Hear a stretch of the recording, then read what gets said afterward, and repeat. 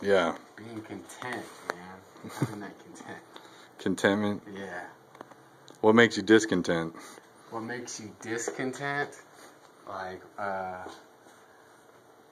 being in the world, man. You want the next best thing. You want the new iPhone. You want the new shoes, the newest gear. You want the the latest and greatest invention.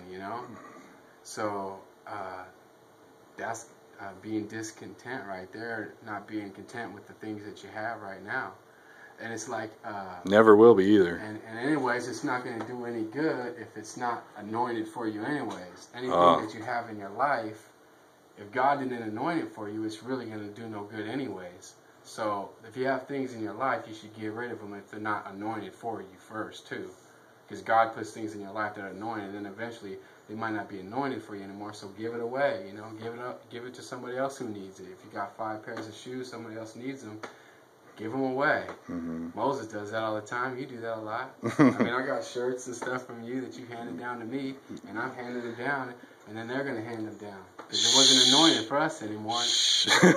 Trying to get rewarded in private or openly. Yeah.